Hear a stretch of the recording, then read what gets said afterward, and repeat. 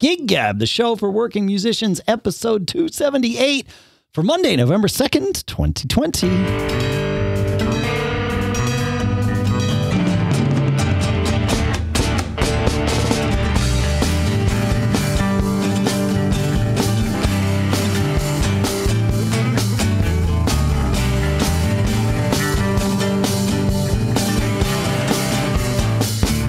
Folks, and welcome back to Gig Gab, the show by, for, and about working musicians here in Durham, New Hampshire. I'm Dave Hamilton.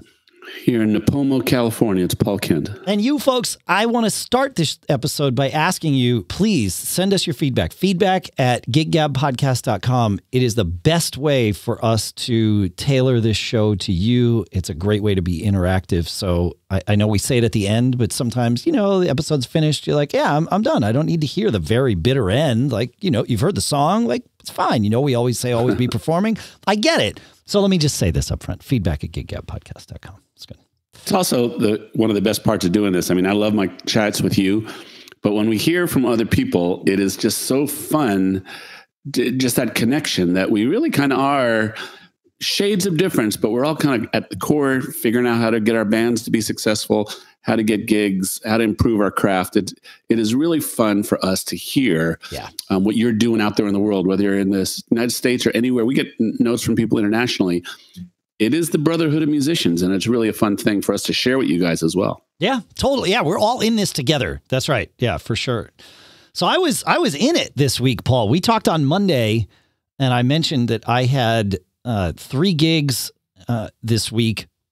I subbed for Nonsense twice. They were all in the same place and with the same people. So that, you know, from a COVID standpoint, that was helpful. That was really the only way any of this would actually work, thinking about it. But I subbed twice for Nonsense on Thursday and Friday, and then we had Madhouse on Halloween night, and we rehearsed for that. Well, we Sitzprobed for that on Wednesday, and then we rehearsed for that on Saturday afternoon. And I want to talk about the difference between a Sitzprobe and a rehearsal in a bit. So I realize that term might not be familiar to those of us that haven't seen theater before, so or haven't experienced theater from behind the scenes before. But anyway, so 4 days in a row I was at the theater. Nonsense. I think I mentioned it here. I think I knew by the time we recorded this episode last week that I was a little concerned about this. When George asked me to do the sub for it, I asked him, you know, how bad is the show? And he's like, oh, it's easy. It's easy. It's like, you know, I said, are you throwing me to the wolves on this? He's like, no wolves. and there were wolves, and not like any one part was not terribly difficult. I mean, it's, you know, gospel kind of thing, you know, just a lot of 2-beat stuff and that, but the show moves really fast. There are a lot of twists and turns. There are a lot of breaks and cuts and hits. And those are the things that it's easy to miss if you don't know the show. So I think it might have been before we did this, but certainly after this on Monday, I had played through the show once, and it did not go well. You know, I mean, the first time through is never going to be great, but this was like, it just didn't make any sense to me. I mean, the music did, sure. But in terms of how I was going to like sit down and play this in front of an audience without totally screwing it up, it did not compute. I'm like, crap. And so then I played it through again, and it was okay. And then I had to get into Madhouse mode. So I had a lot of music swimming in my head, and there were a lot of similar things in this Madhouse too, which probably didn't help. But so I learned Madhouse enough to make it through Sitzprobe on Wednesday, and then knew coming out of that, okay, here's what I need to work on for that gig Saturday, but let me compartmentalize that.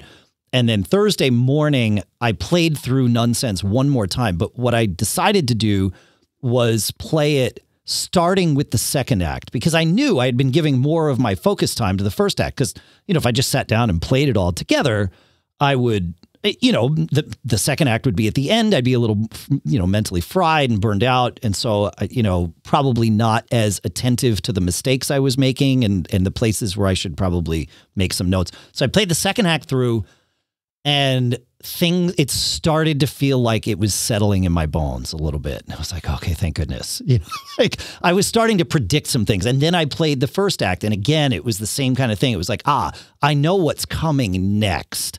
And that was very comforting. And I could have, in retrospect, I did not need that Thursday morning rehearsal. I could have sat down and done the show that night and it would have been fine because I was at that point. Yeah. But I didn't know I was at that point until doing that third run, alone here at home. And I'm so glad that I did, because going into the gig, I felt confident. I still knew I needed to pay attention. Don't get me wrong. but I felt like I knew what I was doing and I wasn't just showing up in hoping. Hope is not a strategy, right? So it worked out well. And Susie, our music director, it turns out we also had a sub violinist on the first night that I played, which would have been Thursday night. And Susie, our music director, who was also the piano player, she was in our ears all night. She has a headset mic that's mostly not in the mains. They turn it on in the mains for a couple of bit moments in the show, but for the most part, it's just for us in our ears. And she walked us through the show. It was great. She was like awesome about it. And I'm like, okay, perfect. And it went really well. I think I made one minor error on Thursday night, but it was like one, and it was truly minor. Friday night, we sit down. We don't even, Thursday, we went through some things ahead of time. We probably spent 30 minutes talking through stuff. Friday, I show up and it's like, oh, we're in regular gig mode. Okay, fine. Susie wasn't worried about going through anything. I was like, yeah, of course not. Fine. And we sat down and started the show on Friday, and we got about halfway through the first song and I realized, Susie is not giving me any extra cues whatsoever. She counted us in and that was it. And I'm like, uh-oh, what am I going to do? And at first I thought, I got to get her attention. I need to remind her, Dave's still a sub, hey, Susie and I have done a lot of gigs together. And so we're really comfortable as humans with one another. And so she was like, yeah, you nailed it last night. Don't worry. I'm sure that's what was going through her head, or something else was going through her head. I mean, this is a job, right? And you show up and do it and then you go home and leave. But your personal life is your personal life. And you know how that goes with your job sometimes. It's just like, well, I got to get my work done. So I got to get my work done. Sure. And I got to go, right? So it was clear she was in job mode. And I could have pulled her out of that a little bit, hey, help Dave, but I realized after we got through the first tune, I was like, okay, wait, no. I can hang. It's going to be fine. I'll be fine. And there was really only one error. In my opinion, it was a bigger error on Friday night that I made than Thursday. I blew through train tracks. I forget what the Italian term is for them. Big stop in music. We had a hit on beat 2 of the measure and then another hit on beat 3. And I played beat 3 in time, but there were train tracks between 2 and 3. I should have stopped and waited for the cue, but it's whatever. It's it's one thing and no big deal. Nobody really cared except me. I was beating myself except for you. Right. Yeah. But you know how that goes. That's fine. I do. Yeah. But yeah, that moment halfway through the first song when we hit the first little tricky section and it was oh, there's no Susie in my ears telling me how comfortable I'm going to be, uh-oh, here we go. Yep. This is real world. Yep. But it was fun to be able to play, man. I'll tell you, it was really a pleasure and a privilege to be able to, play 4 days in a row like that with other humans. I bet. Yeah. Oh man, I'm going crazy. Yeah. I go up and I sit with my friend and, who is learning drums, and it's, nice because he's my buddy and sure. He, is working so hard, and we're definitely getting there. He actually has another friend who's a bass player, and it's a thing, right? A little jam thing. But yeah. It's a jam thing. And then the one time playing with the Hausarkers was so fun, but I don't know, man, there's just nothing on the horizon. Everybody right now is certainly in wait mode. I think last week I got 2 or 3 emails from gigs that canceled from last summer, just saying, hey, we want to put it off to next summer. Sure. But even that, they're not sure next summer is going to happen. I got dangled a private gig I was going to do with Mary Ellen and Steve, my acoustic trio. And then the guy decided he wants to put it off until after the holidays. So it's a whole bunch of, hurry up and wait. Like I told you last week, the best part of this is I have a guitar in my hands at least 3 to 5 hours a day, these days. And, it's fun to see some things that were challenging pieces of music, that are, now, I can tell even after doing this for as long as I have, there's always improvement to be made, right? Right. It's fun. I told you, I've been working on, like I don't play Eddie Van Halen style. I don't tap, any of that type of stuff. But I thought, maybe when this comes back, it'd be fun for everybody to do a little celebration of Eddie. So I learned a solo to jump, note for note. Yeah, you said that. And, now I can't wait to hear it. So that's good. Yeah. So, and again, that's just not my style, and that's kind of cool. And just to remind yourself that the art of learning your instrument never stops. I mean, it's a lifelong pursuit. That, the art of learning your instrument, that is what I was reminded of this week too. Having to learn these, 2 different shows and lots of music and all of that, and nothing that I had ever played before. Like that part of it, I think if you listen back to a show a week ago, you might hear a little bit of, anxiety and trepidation about the fact that I was staring down the barrel of a week of having to do this because it was a lot to learn. But at no point, other than maybe that one point, at no point during that did I say, oh, I don't want to do this. I mean, if I had thought about how much work it was going to be last week to put in to do all this when I agreed to do this, knowing also that I had, it's a really busy time for us. It turned out the end of October was almost like the end of a quarter with the Backbeat Media, our sponsorship business. And so it was a busy week. And there were moments where I was like, man, okay, you know what? I'm going to power through because next week, guess what? I got nothing, like I can do this, but I probably would have said no to the nonsense thing just on the Madhouse stuff. But I'm really glad that I did not think about it in those terms, because in retrospect, I'm really glad I did all this. It was fun. It was the first theater show that I had truly had to read in, probably a couple of years. I just haven't been doing a lot of theater, normal theater. I do Hedwig, but that's not a normal theater show. There's no book for that. Literally, there's no book for it. Someone after the fact, after it was on Broadway, someone wrote a piano vocal for it, and then published it as, here's the guitar part, here's the piano part, here's the bass part. But it was literally the same book, just with a different name on the front. But it's just chord charts. It's not even really written out stuff. There's a few things written out, but it's not like a traditional theater book. And so this clearly for Nonsense was, and it was great.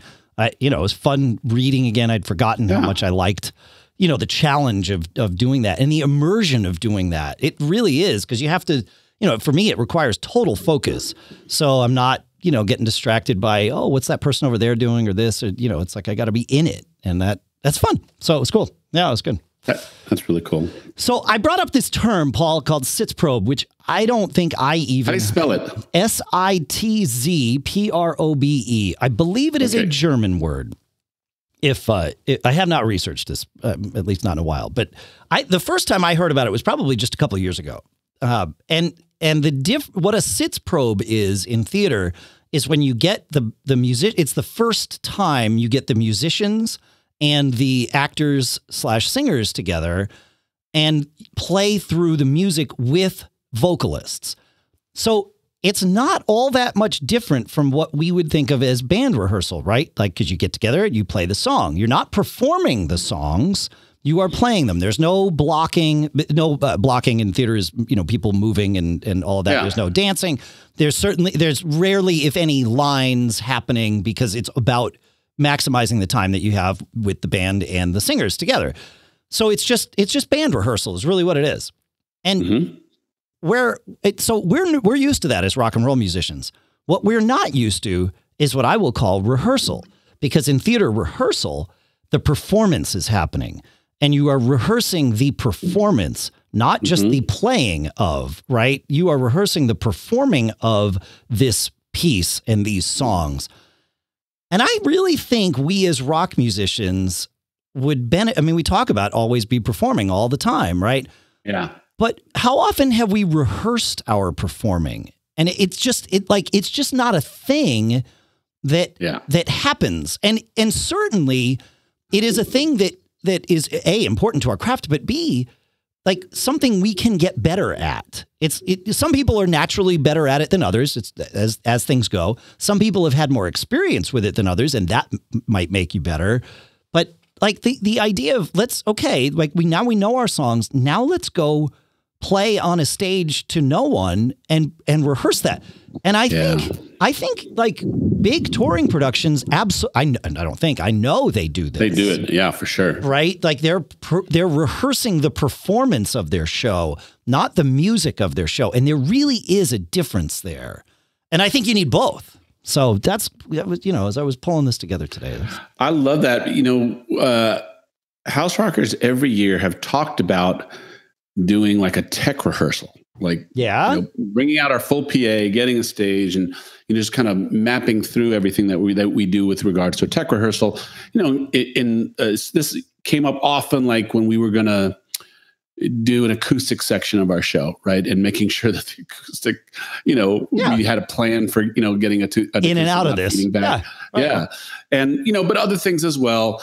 But I'll tell you, here's where it breaks down. So this is where Always Be Performing needs to be held up to the light. I don't know that I've ever been in a band, but I know of other bands that are actually better at this. Sure.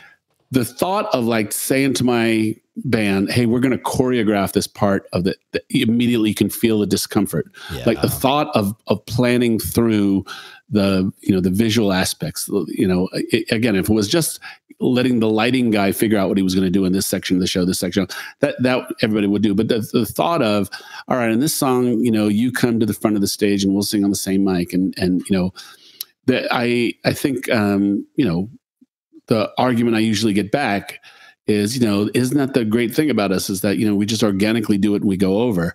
And I'm like, yeah, but it could be so much better. It could be better. Yes. Right. That is, but I don't think you're disagreeing on the point that what you do currently is the organic thing. It's where do we take it from there is, and you're right. Most rock bands at a certain level anyway, we don't think about we can take it to the next level if only we rehearse stuff. And you go see bands and it may not, now it will be obvious to you, but if you haven't stopped and thought about it, like the theatrics of being on stage, some bands definitely, clearly put in the time to do this. Maybe not for every song, but you've got a few songs in the set here and there and you put them in the right spots, or they put them in the right spots. And it's like, oh yeah, they're entertaining us, not just playing music for us. Right. And so I don't know. Live music is a visual art. That's it, man. That's it. Yeah. Right. Yeah, for sure. So, I just love that idea. And it would be interesting to think about, like I had talked to a choreographer actually about coming in and, I said, listen, I got a 5-piece horn section, different ages, different, dancing abilities. A couple of the guys are really good dancers. A couple of the guys are really uncomfortable with it. Can we figure out something that looks cohesive? And this woman was like, yeah, absolutely. Right. And then when I brought it to the horn section, you could just feel the resistance very palpably up there. But again, we talk always about what is going to make your band different than others. And it's a pretty hard sell. You haven't seen my Sweet Home Alabama, right? Yeah, but if your Sweet Home Alabama involves a dance break in the middle, then you truly have not seen mine. Right. Yeah. That's true. And again, dance break would be the lampoonish part of what we're talking about. Totally. But literally, if your band thinks about just, simple things, and we talk again, like no band would say, I don't want cool lighting to my show. And you would love for a lighting director to enhance your show. Why is that enough of a visual? Like, why not go for it? Why not be everything you can? Why not have spotlights over here during this solo? Why not, why not have like my, we basically have 2 lines. The front line is me, the other guitar player to my right, and our keyboard player, because we sing the show, to my left. Then behind is basically the bass player is real close to the drummer, and then the 5 horns, right? So it's kind of 2 lines. And, the little things over time that I've done, like...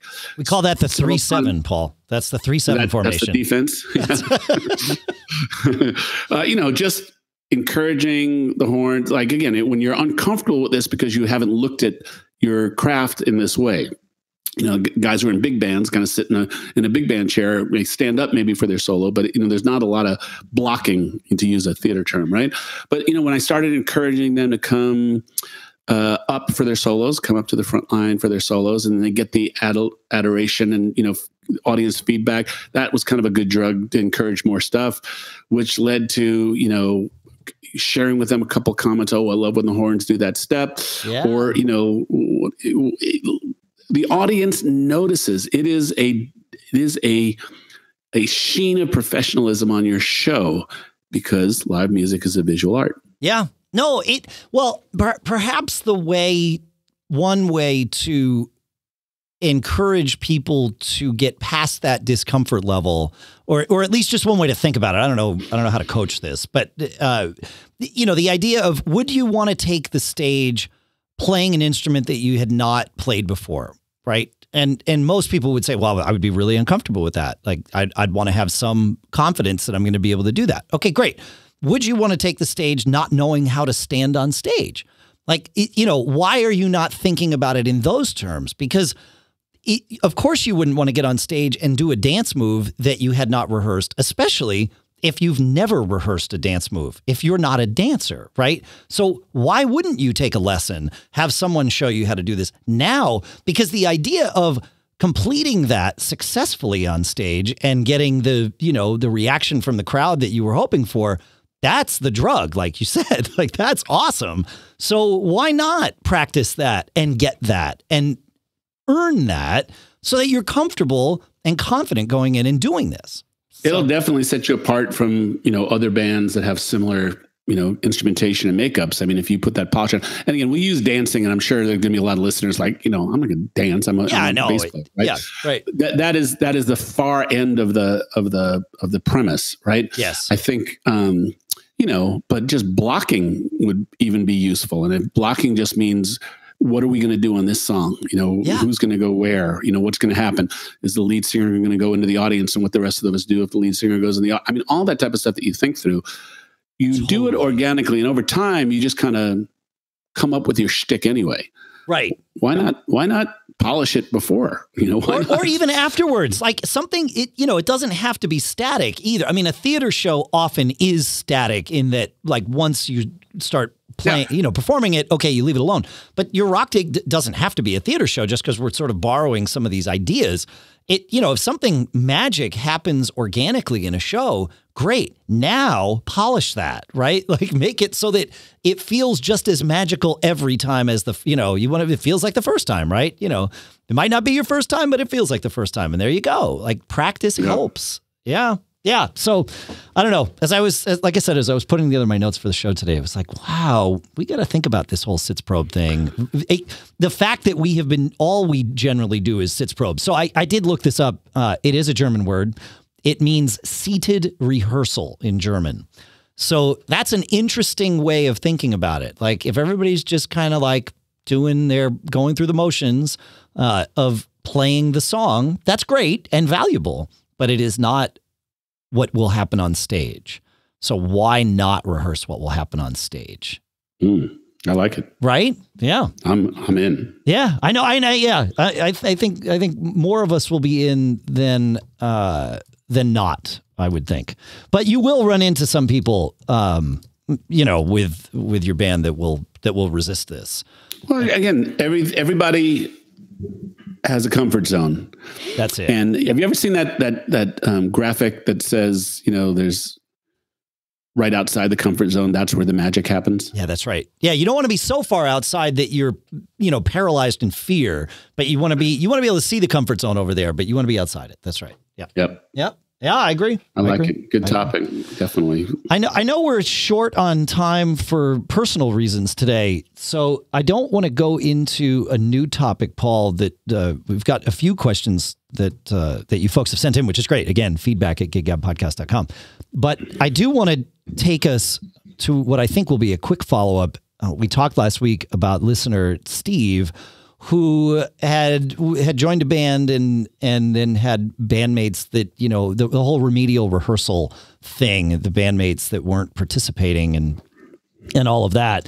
And Steve wrote back and he said, "You're right. My situation isn't likely to change. I've tried nearly all of the stuff that you guys discussed in this week.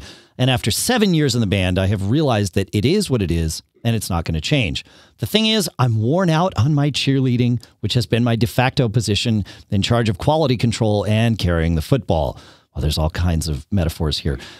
He says, it's really hard for me to get involved in a project without putting a lot of energy into it. I've done my absolute best to be positive, focus on the good and improving, but at times my frustration nears or breaks the surface. It's not really fair or productive to badger anyone. Again, it is what it is. Thus, it's really my problem and my struggle. I think short of leaving, the suggestion you guys made to focus my creativity on other projects is the only solution if I can keep that balance. And he goes on to say, I think managing players' abilities and personalities can be one of the more difficult things in bands because as you guys stated, there is no perfect.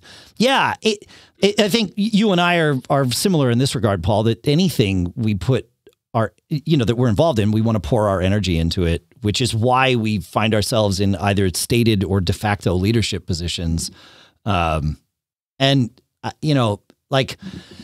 one thing I will caution here is be careful not to give yourself permission to phone it in with this band, right? Right? Because there is that fear of the lowest common denominator sort of breeding complacency. And I say that because I've been there and I found myself like, oh, well, I don't like this band or this lineup of this band because, the bass player isn't playing the right thing. And I hate it, but I'm going to do it anyway. And then it's like, well, I don't need to rehearse the new song. Like that guy's going to play it terribly anyway. So what's the difference? Right. And I've been there. And thankfully kind of caught myself after a few gigs of that with the band that I kind of have in mind. And this was years and years and years ago. And I was just like, yeah, I'm going to take a break. And they were fine with it. But be careful. Like, it's okay to do what you're doing. Obviously, keep playing with this band, keep doing your thing, but focus your creative energy and balance that somewhere else. But make sure you don't give yourself permission to be complacent, because in the end, knowing that you're probably like we are, or at least probably like I am in this regard, you'll beat yourself up for it after the fact. And it's just not a good place to be for someone who has poured a lot into honing your craft and your instrument and all that stuff. So, man, it's all connected. It's kind of like that discussion that we just had about blocking and, the core of a successful band is everybody being on the same page. Yes. It's not the musicianship. It's more about everybody having a common vision and being cool. And if the common vision is we're our once a month band, we have some fun, we go out, we play for our wives and friends, and that's what we are, right? Inevitably, there will be that one guy who's like, oh, but we could be so much more. This is so fun. And it's on that guy to really remember what he signed up for. Right. You can go ahead and, like we gave a bunch of specific ideas for what to do with that desire to change things and how to politically correctly present these ideas to people. But it's not everybody else's fault if they don't want to go there. I mean, this is what you want to be. And I think the ability to kind of look in the mirror and realize you're that guy who wants to do something different and not put grief on everyone else. And the degree to which once you've realized that you still come willingly, happily to play with your bandmates and give your best is about your own personal integrity as a musician, right? Yep. I love what you said. Phoning it in, that's miserable. I mean, that just it reflects poorly on you. It creates grief. I mean, we had a guy who played. I'll tell you a story about the House Rockers. We had a guy who was I think I've told you, of all the chairs in the House Rockers, the other guitar player has been the biggest revolving door. My life got 1,000% better when Simon joined the band because he was the right guy with the right personality, perspective on teamwork. Yeah. Just a great guy. But the other guys were, I think I told you last week about a guy who wanted to turn us into an original band after being in the band 2 months. Yeah. Would have been one thing if he'd been in the band for 7 years and had like an angle. Not that anyway, sorry. Yeah, but we had a guy who was an excellent player, one of the better guitar players in the area. And I spent a lot of time making sure he understood what the role was before offering him the gig. And the response to me was, I get it. I've been the lead guy. I just want to be in a band again. It's been a while and I miss it. And I just, love playing. You guys play a lot. I want in. Yeah. He was pretty disaffected quite quickly after joining the band. And his disaffection, the way he handled it was, he was very emotional rehearsals, never prepared, mopey on stage. It was a dark little chapter for us, right? Yeah. And again, the band was out of whack because one personality was so out there from the rest of us. Started out like a great honeymoon. Even in the best situations, when everyone is a good communicator and states what this band is, whatever your band may be, it can certainly go south. But being that one guy, I would say to this day, years later, that reputation follows this guy. Oh, interesting. Everyone's a little cautious about doing a side project or anything because they know that's a possibility. So. Yeah.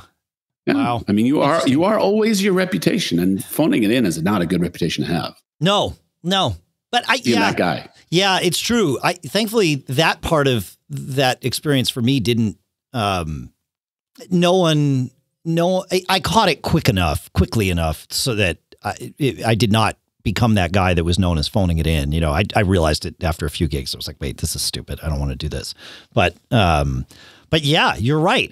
All those things that are recurring behaviors, or maybe even just one-time behaviors, if it was big enough, will follow you around, and it will take time and a lot of effort to unravel that.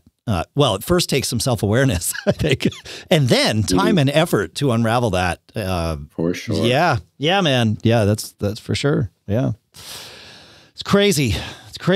But it's good. Like the fact that we are even having this conversation. And the fact that, you wrote in, Steve, and we actually had some feedback from other folks too about that conversation last week. It shows that we all care. It's good. Well, everybody is there. And I think it's probably almost like sociology, like Cameron Crowe, when he did Fast Times at Ridgemont High, and when he did what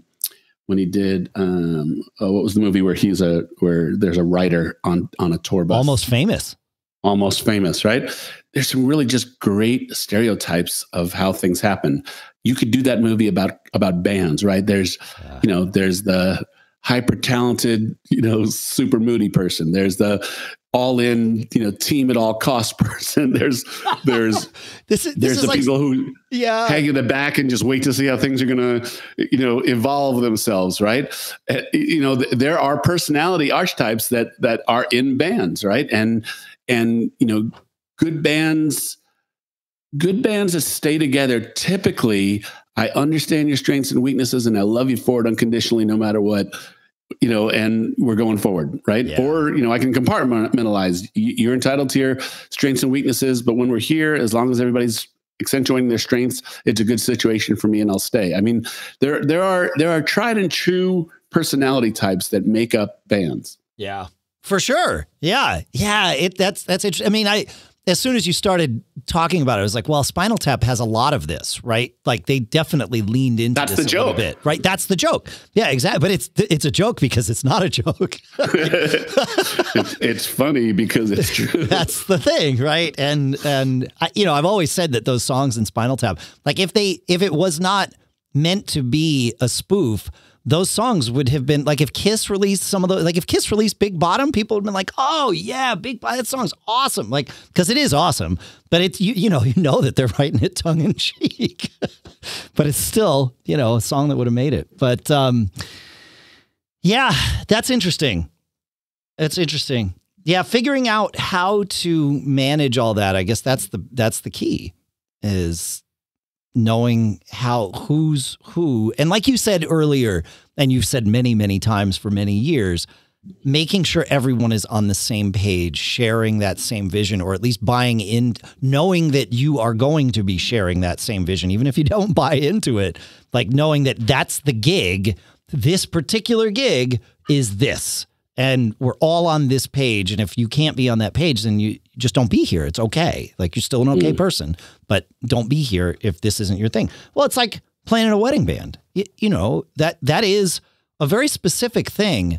And there are elements to it that some people may see as, oh, well, I sold my soul. Like I wouldn't want to do that. And that's totally, like, the fact that some people know that about themselves is awesome, because you don't want somebody on that gig that hates being there. I remember, it wasn't a wedding band, but when I played in the Responders, we wore suits and we played 60s music, Beatles, Stones, Motown. We played some Petty and things like that too. But it was that kind of a vibe. And then we were retooling the band it basically stayed the same. We changed the name to Route 66. But we were retooling it and adding a keyboard player. And I called up a singer that I knew who was awesome. I mean, a guy that I'd probably known at that point. He passed away, unfortunately, but I'd known him for like 20 years. Great singer. He had played in some, very successful sort of local original bands and things like that. Like really had his stuff together. And I said, man, you'd be great for this band. And he's like, yeah, he says, but could you not, I'd love to do it, but could we like not put me in the pictures and not put my name on the website? And it was like, that's really interesting. Like, no, I don't think this is going to work. Like, we can't hide the fact that you're in this band. Like, we're not going to make it the band about you if you don't want, like, that wouldn't have been the point. It was just like, join the band. This is the band. Here you go. But we can't go out of our way to hide the fact that you're here. Like, we're going to be playing gigs. You don't want to be here. He's like, yeah, I guess not, but it was an interesting phone call because he's like, oh, I would love that. That'd be so much fun. But, don't tell people. Like, yeah, we're going to be on stage, that thing with the lights and the people in the front. And yeah. So anyway. All right. Yeah. Well, that's what I got for today. You got anything else, man?